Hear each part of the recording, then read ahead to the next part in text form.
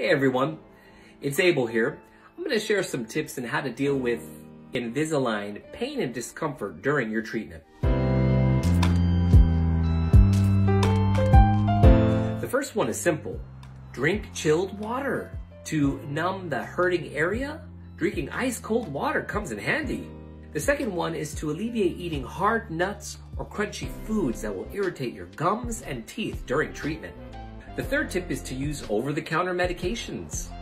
When using them as directed, over-the-counter pain relievers such as acetaminophen, ibuprofen, or aspirin can really help subside the pain and discomfort that you might be feeling while using the aligners. And finally, stick with your plan.